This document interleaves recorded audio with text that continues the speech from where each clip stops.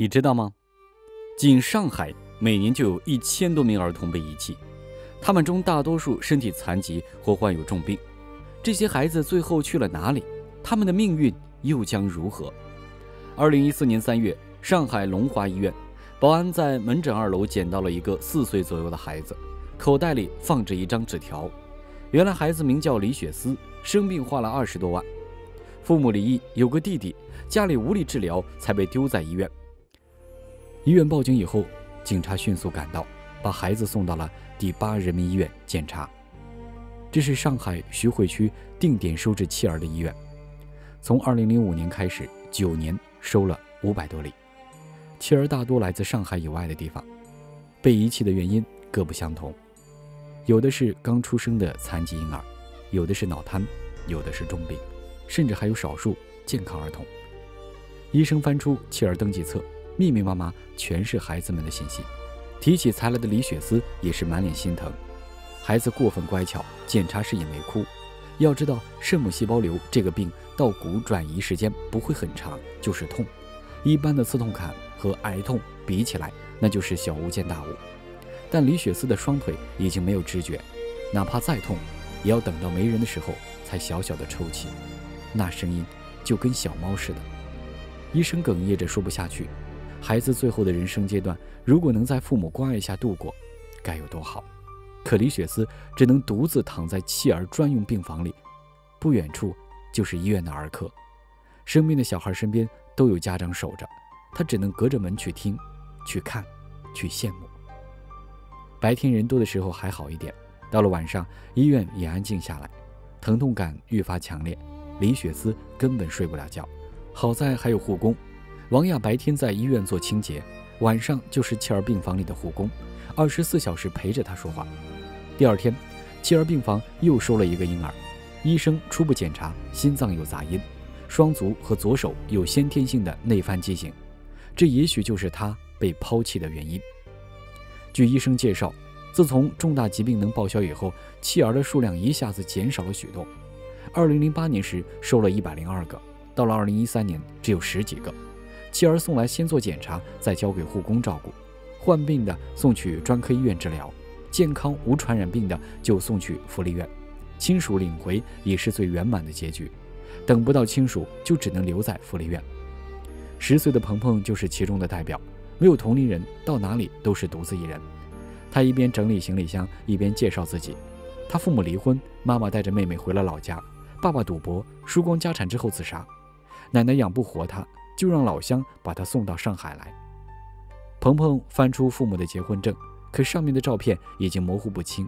他不想抛弃自己的妈妈，只想要爸爸，真是见着伤心，闻着落泪。然而没过几天，2名自称鹏鹏表哥的小伙在警察的带领下找到医院。原来鹏鹏爸爸嫌弃孩子是累赘，把他送到火车站后躲在一旁报警，看着孩子被警察带走才离开，还不忘通知老家的亲戚，就算孩子被送回来也不要认。亲爹狼心狗肺，亲戚们却还有良心，一路报警追到上海来。见面后鹏鹏还不肯承认，直到表哥拿出他的出生证明和户口本，他才改口说是爸爸教的。折腾一番，表哥也是心累，把孩子领回老家，决定几家人轮流抚养到成年。几天时间，弃儿病房的孩子越来越多，李雪思仍旧躺在病床上。这天晚上，王亚买了一个小蛋糕，哄着李雪思吃下。小朋友今年才4岁，还惦记着要留给弟弟，甚至难得露出笑容。然而到了半夜，李雪思又疼得睡不着觉，王亚守着她，哄到凌晨2点，一边揉着一边掉眼泪。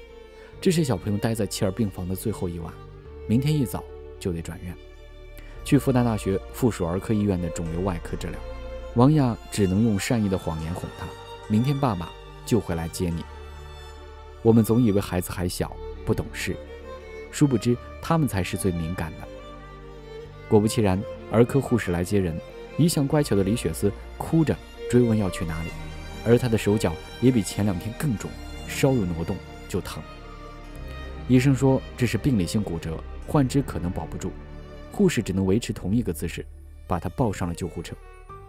到达医院以后，光是把孩子放在床上就折腾了许久。李雪思在弃儿病房待了将近1周，看着熟悉的护士离开，便哭着不让走，直到对方承诺再来，他才不舍得点头。医生初步检查，李雪丝肘部有一个巨大的转移灶，骶尾部有个严重的压疮，双腿瘫痪，大小便基本失禁。再一看过往病历，还少了一个肾脏，有手术留下的疤痕。按理来说，肾母细胞瘤有80%到90%的几率是可以治愈的，但发生转移之后，情况就比较差。1周过去，医生对李雪丝的病情进行了全面的评估。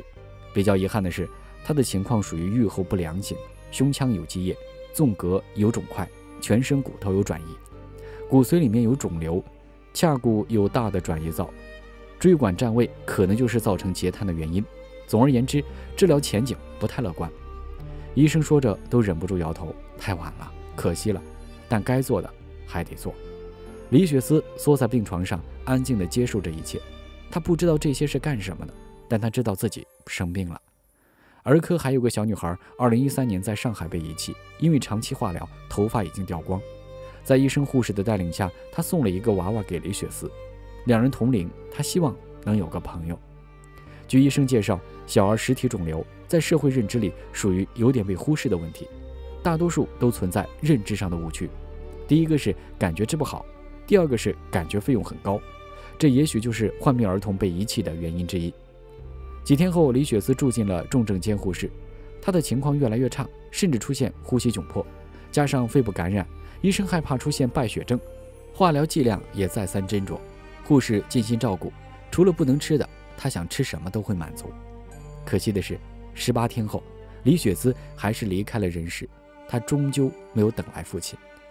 据统计，每年大概有10万儿童被遗弃，孩子被遗弃是社会之痛，考验着人们的道德良心。完善重病患儿跟残障儿童社会保障的同时，更要呼吁父母们，请不要让你的孩子孤独地离开人世间。